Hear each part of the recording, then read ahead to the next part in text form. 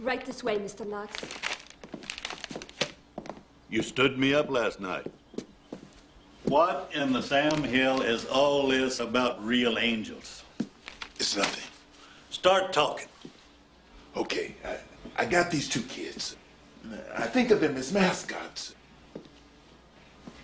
And the angels, well, it's just something that's going on between me and them. You're telling me there's real angels in the ballpark? Sometimes, but they're not in on all the plays. You've lost it, partner. Look, if I lied to you, then the angels wouldn't like it. And they might not come back. They're very temperamental. Mental is the key word here. I'm sorry, George, but I'm relieving you of your management responsibilities.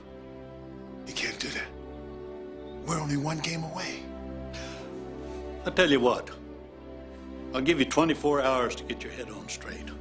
Then I'll call a press conference. And you can publicly renounce this hogwash.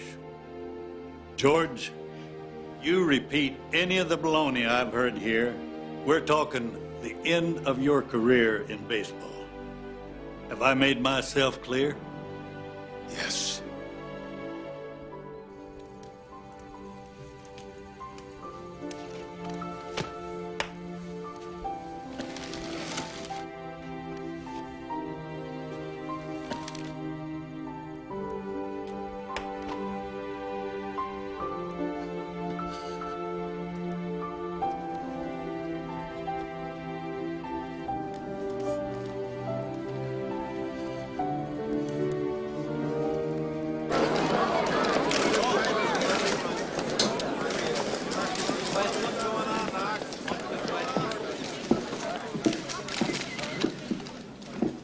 Good morning, ladies and gentlemen.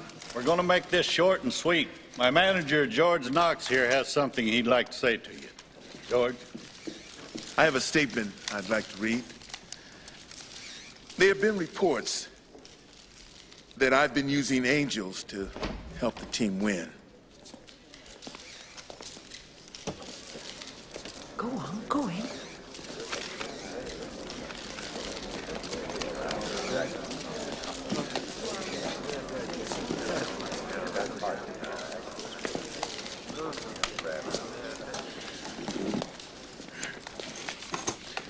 I was going to read a statement,